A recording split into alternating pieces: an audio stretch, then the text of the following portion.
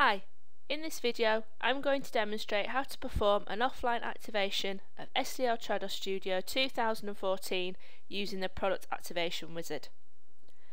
The Product Activation Wizard is part of your installation. You can use the offline activation function if you have problems connecting to the internet and are unable to connect to the SDL Activation server. To start SDL Trados Studio 2014, go to Start, All Programs, SDL and SDL Trados Studio 2014. When you first install SDL Trados Studio 2014 and the Product Activation Wizard appears, you will receive a 30-day trial. This will disappear once your license has been activated.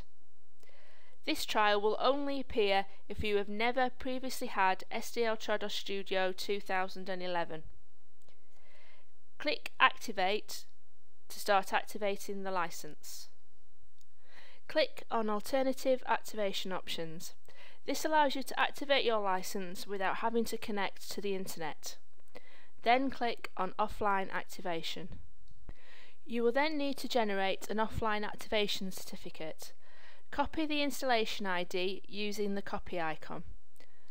I then need to log into my SDL account to generate the certificate. Once you have logged into the SDL My Licenses section, you will see all of the licenses that you have purchased. Click the plus symbol next to the title of the license to see the license details for that product. To generate your offline activation certificate, click on Can't Activate Online, Get an Online Activation Certificate. You will see that the activation code box is filled in. Paste in the installation ID in the box using the clipboard option. Once this is done, you can click on Generate Offline Activation Certificate. You can copy the certificate using the copy icon, and the certificate will also be sent to you in an email.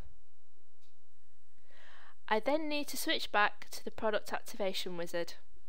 Paste the activation certificate into the activation certificate box using the paste option. You then need to get your activation code from your My account, and this can be pasted into the activation code box using the paste icon. Once this has been completed, you can then click on Activate.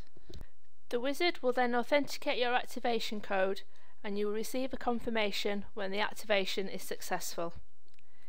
Click on OK to close the dialog box. If your activation code is not valid, an error message will appear. You can now see in the Active License section the version that you have. You can also check this by going back to the My Licenses section of your account.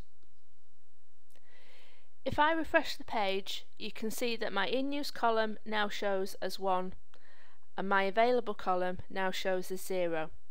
So now I know if I need to install my software on another machine, I will need to deactivate it first. If you have problems activating your license offline, you will need to follow a different process. Information on this can be found by going to the My Support area in your account. Then click Go underneath the SDL knowledge base. If you click on Browse KB, you can access articles specifically for licensing by clicking the licensing folder in the left-hand navigation pane. From here, you can search for articles to help with the issue you are having. Thanks for watching how to activate a license using the offline activation function.